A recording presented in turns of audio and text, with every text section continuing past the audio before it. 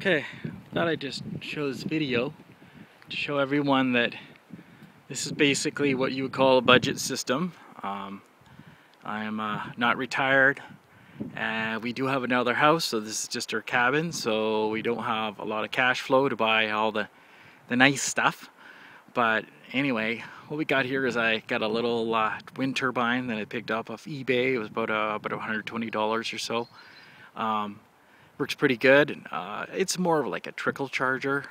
The good thing is, since we only come up here every 2 weeks or so, it just kind of keeps the batteries, charged, and especially in the winter time. Oh, there it starts to go now.